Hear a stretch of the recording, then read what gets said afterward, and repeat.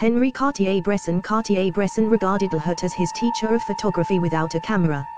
Although Cartier-Bresson became frustrated with Lhote's rule-laden approach to art, the rigorous theoretical training later helped him identify and resolve problems of artistic form and composition in photography.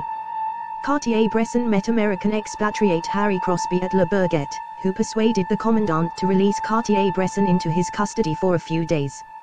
163 Crosby later said Cartier-Bresson looked like a fledgling, shy and frail, and mild as whey. Embracing the open sexuality offered by Crosby and his wife Caresse, Cartier-Bresson fell into an intense sexual relationship with her that lasted until 1931. In 1934, Cartier-Bresson met a young Polish intellectual, a photographer named David Szymin, who was called Chim because his name was difficult to pronounce. Through Chim, Cartier-Bresson met a Hungarian photographer named Endré Friedmann, who later changed his name to Robert Capa.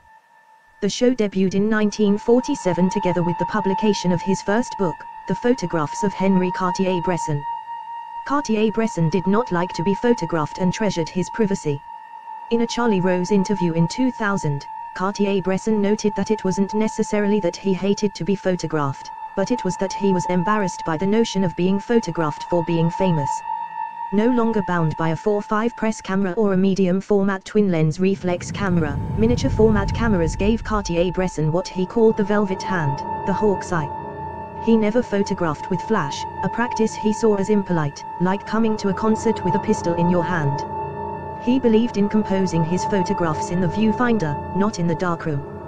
1969, Québec vu par Cartier-Bresson / Le Québec as seen by Cartier-Bresson, 35 B 5537 BCD 61.